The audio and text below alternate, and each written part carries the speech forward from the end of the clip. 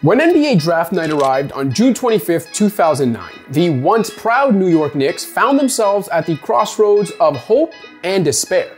On one hand, the Knicks were mired in the franchise's longest playoff drought since the 1960s.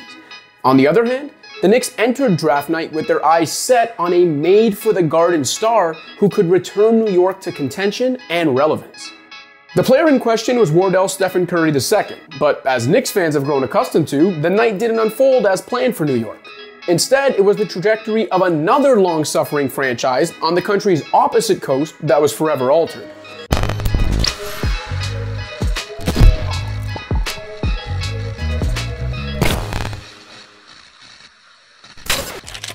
The son of longtime NBA sharpshooter Del Curry, Steph was a late bloomer who exploded onto the scene as the star of small Davidson College in his home state of North Carolina. The sleight of frame Curry was never a highly recruited or talked about high school player. For even the most passionate of hoopsheads, their first real awareness of Del's son came during Steph's sophomore season at Davidson. Curry stole the show at the 2008 NCAA tournament, where the 10th-seeded Wildcats advanced all the way to the Elite Eight thanks to his unforgettable heroics.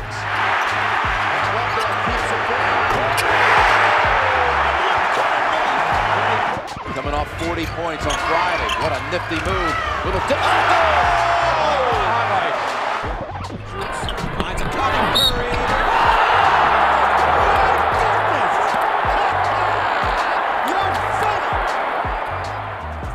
The Knicks wound up with the number 6 pick later that year, and it's fascinating enough to consider what might have been had Curry headed to the NBA after his magical 2008 run.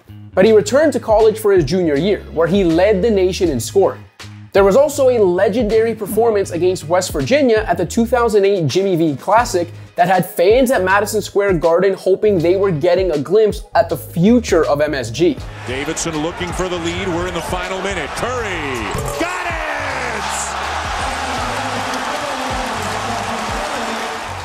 Curry declared for the 2009 NBA draft, where he was seen as a likely top 10 pick in a class that featured Blake Griffin and James Harden, among others. In hindsight, it's easy to question why Curry wasn't a no-brainer top 5 pick, if not higher. But remember, this was 2009. Curry himself hadn't yet revolutionized the game or the association, and he was still seen as a wiry guard with bad ankles who was too dependent on three-point shooting. Still, there was a certain kind of indescribable it factor Curry possessed an abundance of, and New York wanted some of it. The Knicks were coming off their second straight 50-loss season, hadn't made the playoffs in 5 years, and hadn't won a postseason series in 9 years. New York entered the 2009 lottery with the 8th best odds, and came out of the proceedings with the number 8 overall pick. It didn't take much to connect the dots between Curry and the Knicks. Though not much had gone right for New York's beloved team over the previous decade, even non-Knicks fans easily envisioned Curry in blue, white, and orange by the time the next season tipped off. Curry and his camp made no secret of their desired destination. Del told former Warriors head coach Don Nelson not to draft his son with the number 7 pick, while agent Jeff Austin tried to lobby his client to NYC. Though Nelson's style also suited Steph's game, Mike D'Antoni was in New York, and the run-and-gun three-point happy possibilities of getting to play for D'Antoni in the Mecca had to be tantalizing for a young Curry. I absolutely was wanting to go to the Knicks. The draft was in New York. It was my dad's birthday, June 25th, 2009. I had a lot of conversations with the GM of the New York at the time who said if I was on the board, they'd pick me. So there's a lot of hype because being in New York, I thought I was gonna be a New York Knick.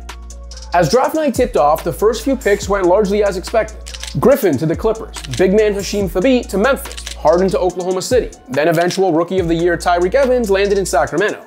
Aside from the Warriors' possibility at number 7, the biggest threat to New York's dream was Minnesota, who could have used a point guard to pair with Kevin Love, and who owned back-to-back picks in the top 6. The Timberwolves ended up using both the number 5 and number 6 selections on point guards, but somehow neither one was Steph Curry. For a few brief moments, Knicks fans and the team's front office must have been over the moon, cackling about Minnesota's incompetence and the opportunity it would now provide them, especially with Curry's camp actively dissuading the Warriors from selecting Steph with the next pick. But Nelson and Warriors general manager Larry Riley were undeterred, ultimately changing the course of Warriors, Knicks, and basketball history. With the 7th pick in the 2009 NBA draft, the Golden State Warriors select Stephen Curry from Davidson College. I didn't realize that there were so many fans who dislike the Golden State Warriors so much. Actually, the reaction says it all. Nothing against Golden State, but these Knicks fans wanted Stephen Curry. With the 8th pick, the heartbroken Knicks selected Arizona big man Jordan Hill. Hill would play 24 games for the franchise before being traded to Houston midway through his rookie season as part of cap-clearing transactions. That eventually led to the acquisition of Amari Stoudemire in the summer of 2010, and later to Carmelo Anthony in 2011. All of that wheeling and dealing led to 3 playoff appearances and 1 measly series victory. As of 2022, that 2013 playoff run is New York's only second-round appearance over the last 22 years. As for Curry, he quickly grew to love the Bay Area. Though ankle issues hampered him early in his career and led to the team-friendly extension that eventually helped a juggernaut Warriors team add Kevin Durant years later, the Warriors did what the Knicks dreamed of doing with Curry in the fold: go from perennial laughingstock to young team on the rise.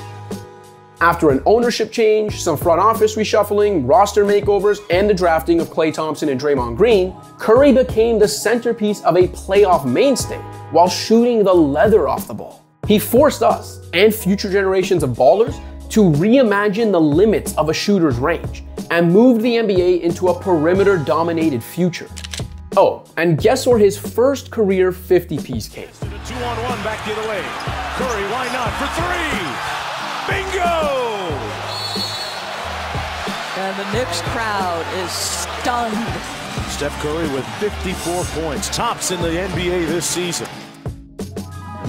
Through his first 13 seasons, Curry racked up 8 All-Star appearances, 8 All-NBA selections, 2 MVP awards, one of which made him the first unanimous MVP in league history, an All-Star Game MVP honor, and the first ever Western Conference Finals MVP award.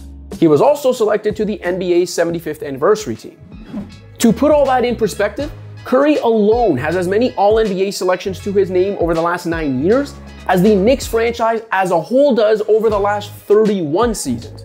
Curry has more MVP awards in his career than the Knicks do in their 76-year history. By the end of his 4th season in the Bay, Curry had already helped the Warriors win as many playoff series as the Knicks have won over the last 2 decades. Since the 2009 draft, Golden State has notched 189 more regular season wins than the Knicks have and has won 3 championships, with Curry's Warriors currently gunning for a 4th as the Dubs play in their 6th finals over the last 8 years. The Knicks, meanwhile, remain as focused on the lottery today as they were that fateful night back in 2009. In a cruel twist of fate, MSG did get to host one of Curry's finest moments 12 years after that 09 draft, though. Again, here's Curry for the record. It's good! There it is! Stephen Curry! The all-time three-point king in the NBA! As if the memories and what could have beens aren't painful enough for Knicks fans, it's the way Curry looks back at how the 2009 draft unfolded that really rubs salt in the wounds. I thought I was going to be a New York Knick, but they always say careful what you wish for. Everything happened the way it was supposed to be, so I'm a Warrior. Yes, you are, Steph, and Knicks fans will never get over it. Thanks for watching. If you liked this video and want to see more content like this, be sure to hit that subscribe button.